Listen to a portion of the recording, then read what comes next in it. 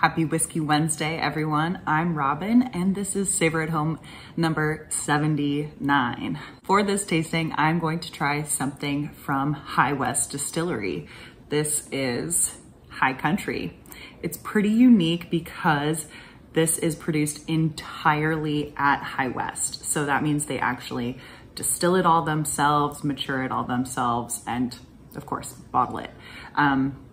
High West is known for blending their distillate, their various distillates, with some MGP mostly.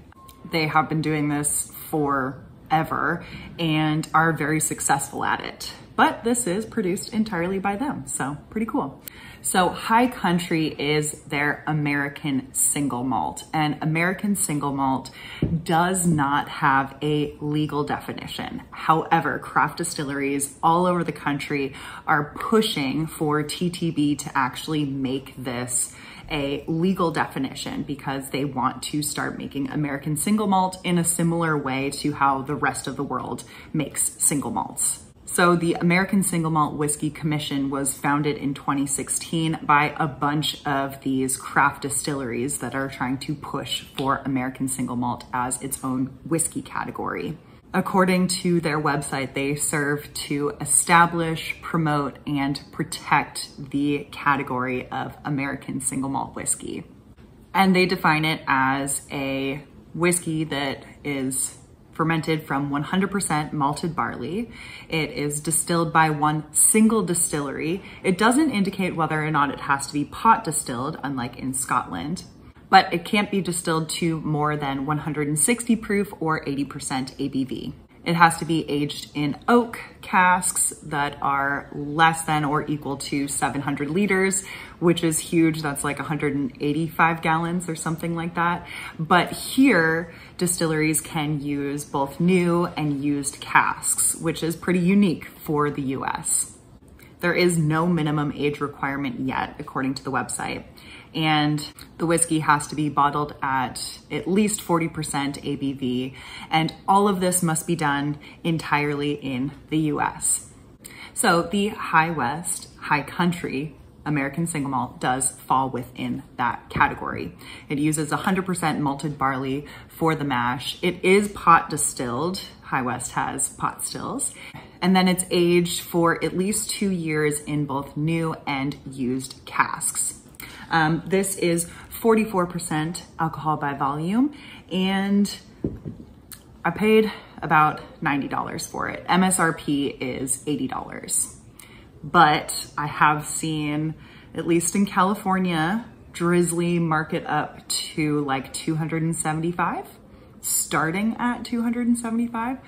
So yeah, hard to get your hands on, unless you live in Utah, I guess, but I was also in Utah and they were completely sold out of this. Anyways, when High Country was released in 2019, High West disclosed what malts actually went into the blend that's in the batch. One of these single malts came from a 100% peated Scottish malt mash. The second one came from a 100% two-row light malt mash. And the third one was a combination of two-row malt, Crystal 60, and chocolate malt. So those were the three different mashes essentially used for the single malts that went into the blend.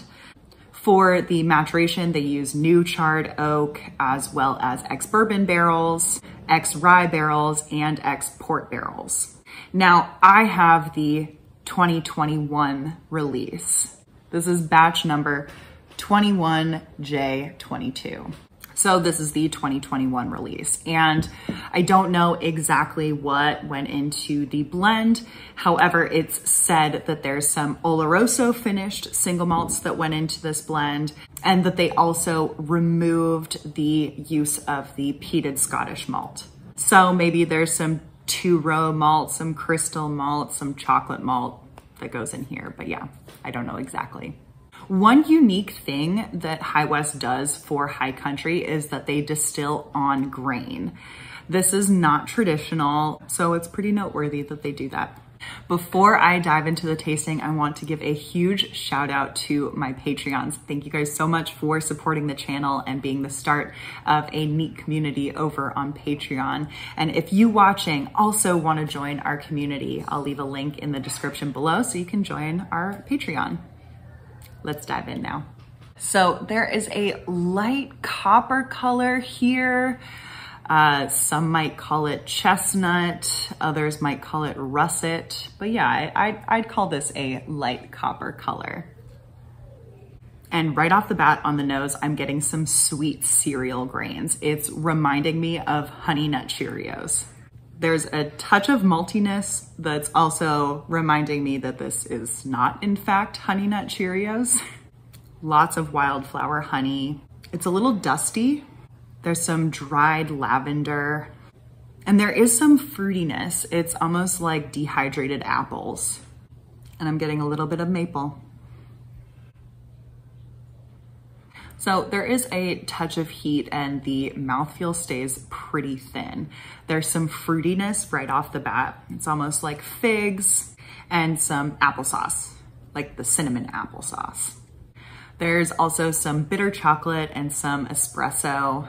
The espresso is like if you used some light roasted beans that were more floral and caramel forward in their flavor profile, because I'm getting a lot of floral and caramel notes along with that espresso as well. There's also some like wheatgrass, and there's definitely some malted milk balls, but it's like the Easter egg shaped ones that you get on Easter. The finish is a little bit mulchy, along with some dried fruits. There's some prunes and maybe like a grape jelly. Overall, this is good. I'm a little bit disappointed in the mouthfeel and maybe the complexity of flavors. The nose is really fun. Is it worth $90 though? Is it worth $80? Maybe $80. I view it more as supporting the American single malt category, which I am very excited about. So if you enjoyed this video, make sure to give it a thumbs up. Leave a comment below if you've tried High West, High Country. Have you tried any of the previous batches from 2019 or 2020? I'd love to know. And share this video with friends and make sure to subscribe. Okay, 2-row light malt mash. I love the noise of these bottles.